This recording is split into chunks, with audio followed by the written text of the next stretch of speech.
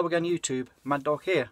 I've been asked by one of my regular YouTube viewers, Paul Carberry, I think his name is, so thank you mate for the request or challenge, whatever you want to call it. He's asked me if I can show and demonstrate how to light a fire using a empty standard, you know, like Bic lighter type of thing, just a standard lighter, using only the flint.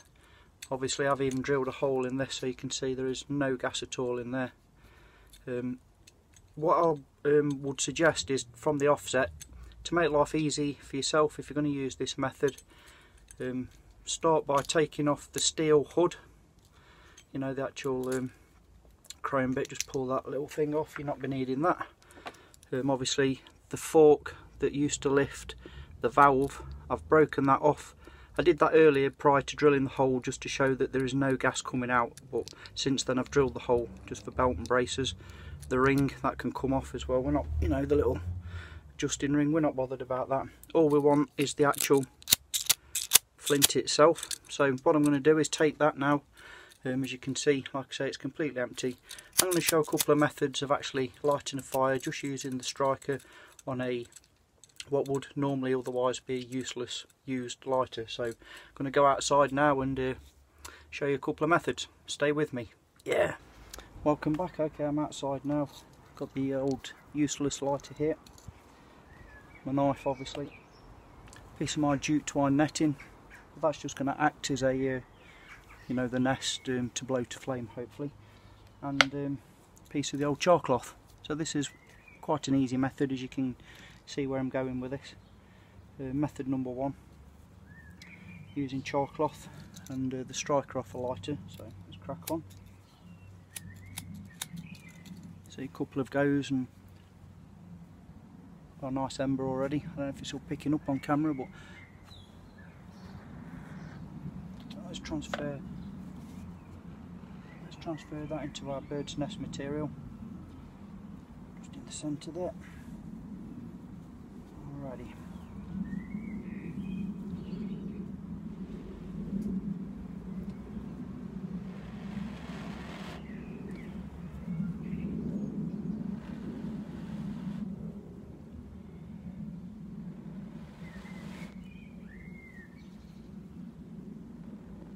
There we go.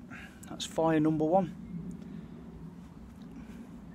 Easy method number one, using just the striker off a empty lighter. So easy life, that one. So stay with me and I'll show you a couple more methods.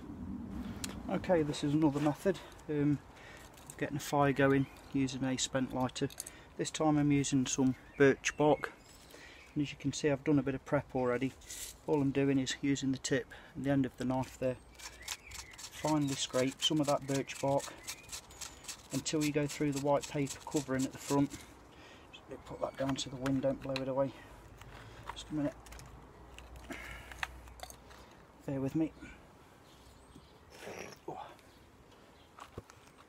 Okay, so again, just keep scraping away at this, nice and gentle. I'm trying to get through the first paper layer of bark through to the redder pink underlayer, because that's what contains all the oils, which obviously is flammable. And because we're using a lighter striker, the sparks are only cool and not very many of them. You need to really do some prep work, get this stuff as fine and as dusty and as fibrous as you can. Obviously, you know, for a couple of seconds of sparking, hopefully, you need minutes and minutes of prep. But get that in there. Okay, let's take the try and get the finest stuff I can here, take the lighter to it, and this is where you end up with thumb ache, because it does take forever. Oh, we're in. Yes. Haha. So here we go. As you can see, that's got it. It's going up like gas. Excellent. So there's a fire method number two, getting your fire going using Yowza, using the old lighter. So That's the birch bark method. Stay with me and I'll show you a couple more. Okay, I'll just quickly show you this last one for today, because no doubt you're bored to death.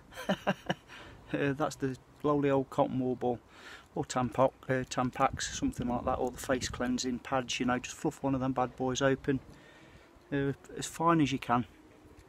Try not to get it too close to the wheel, because it will clog your wheel up. So and be careful, this one does go up quickly and it does stick, so you know, like that, it's no problem at all. So there's another fire lighting method, dead simples. Most of you guys and lasses will have some cotton wool of some sorts in your first aid kit, no doubt. So there you go, happy days. So, well Paul, I hope this suffices for you, brother.